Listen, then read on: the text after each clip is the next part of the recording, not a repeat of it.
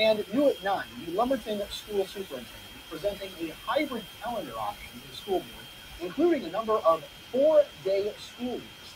An idea he said teachers had floated, but no decision was made tonight. Fox 4's Skylar Williams was in the studio after attending the meeting.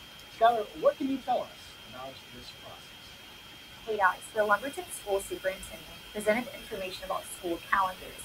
During his normal report to the board, it was not an agenda item, and the board wasn't going to vote on it. The discussion included a 4-day school week, Monday through Thursday, for a number of weeks during the school year. The proposed plan would include 168 school days a year and 20 Fridays off. While the start and end of the school year would remain the same, the goal, among other things, is to increase staff and student attendance, improve students' mental health, and attract more substitutes. The idea was presented to teachers, and in a vote, 78% were in favor of the hybrid calendar and 22% were not. The superintendent shared the goal of keeping teachers top of mind.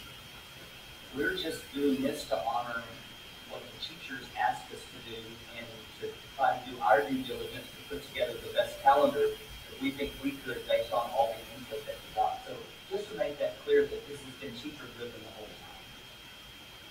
Again, this plan is still an idea, and if the board approves, possibly in January, it would become a pilot program for 2 to 3 years. That's